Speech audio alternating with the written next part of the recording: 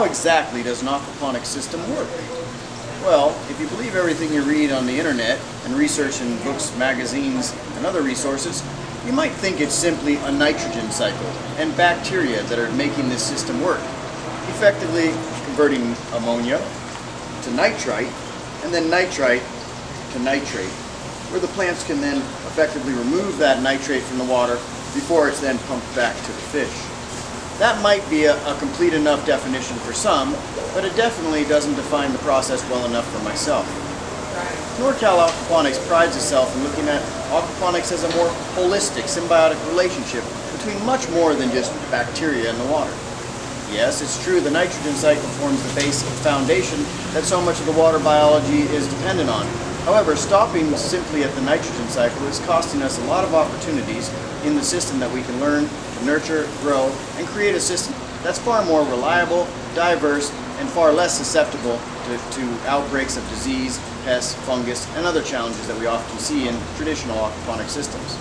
Also, by developing a deeper understanding of the water food web, as I call it, based on the work that I've done with Dr. Elaine Ingham at the Rodale Institute, and building on the work that she's done for many years with the soil food web, I've learned that the water food web that's in a healthy aquaponic system can be nurtured to contain so much more than just a bacterial cycle.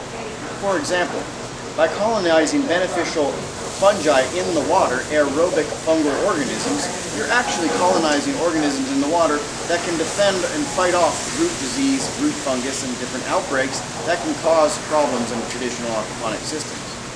Additionally, the fungi in the system will eat and feed on whatever food sources they see in the water profile. They eat far more than they need at any given time, and they store some for later for times when they don't have available food sources. This creates an inherent stability in diverse aquaponic water. So not only is it depending on the nitrogen cycle, but if anything happens to break that cycle or change the amount of input, or some kind of scenario happens where too much water is added to break the balance or change the balance, or maybe someone overfeeds or a pipe plugs up, the increased diversity in the system water acts as a buffer, protecting not just the biology, but the available nutrients for the plants can be stored and slowly reduced over time.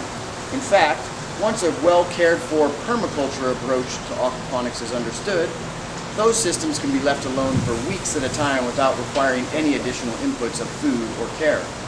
It's that diverse relationship between organisms in the water, bacteria, fungi, microbes, worms, water fleas, algae, flagellates, ciliates, amoeba, protozoa, and the interconnections between these organisms that creates the dynamic, stable relationship. If some of these organisms get out of balance or trouble or are damaged, other organisms will come in to take its place. This is more what we would refer to as a multi-trophic approach to aquaponics, meaning that many kingdoms of life are represented in the water profile.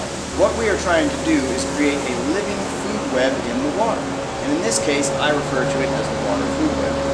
To learn more about the water food web and the work that we've been doing over the years in aquaponics, check out our additional resources.